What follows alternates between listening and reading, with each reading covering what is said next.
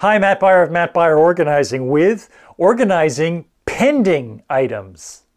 One of my YouTube followers writes, what do you recommend for borrowed stuff you need to return to a friend, family member you don't see very often? I usually place the stuff near the door, but then when I see the person, forget it, and it stays taking up space for months to come. Tupperware, forgotten hat, kids' toys, books. Thank you. Thank you for a great question. This question relates to the bigger topic of pending items, things that are dependent on somebody else's actions or on some event to happen. In either case, you're right. You do not want these items eating up daily exit zone space. You may recall in my top 5 homeless categories video, I mentioned a donation depot and a returns depot.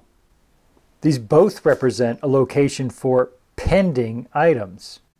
Emptying the donation depot is pending the moment the bins finally fill up. Removing the return items are pending the event that you are going to a store. It probably won't surprise you to hear that every time I'm going to the Container Store, I find myself compelled to ask, do I need to return something? Same goes for Staples and the Home Depot. But let's get back to your question regarding friends and family and the Tupperware, the hat, the toy, and the book that's been left behind. I would also store these in a dedicated return area. It's not really important where that area is as where it is not. It should not be crowding your exit zone, grouped with store returns, or in a remote, forgettable place. You'll be surprised what a difference it makes to have just one place dedicated to items to return.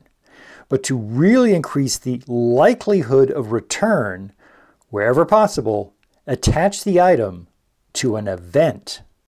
This is a great opportunity to bring up a concept from my book, The Circulation Solution, I call the newspaper analogy.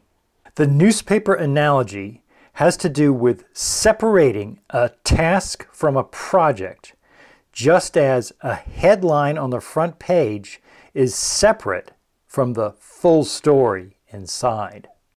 In the case of pending items, that book, toy, Tupperware container, hat represent the full story, and you need a headline to connect you to them. The most attention-grabbing, timely headline for this is a note on your calendar. Is there a time you regularly see your family or an upcoming event with your friends? Add a note to that date about the item they left behind. You don't need to keep an item out for all the days leading up to that event. It only creates confusion. You just need the reliable reminder. If you are worried that you will forget your new dedicated zone for return items, write the location on your event until it becomes a habit. If you don't have a regular meeting or a scheduled event bringing you together, make a note on your friend or family member's birthday. Maybe that's not for another year, but at least you limit the separation to a year. And finally, I recommend keeping an ongoing paper file labeled pending.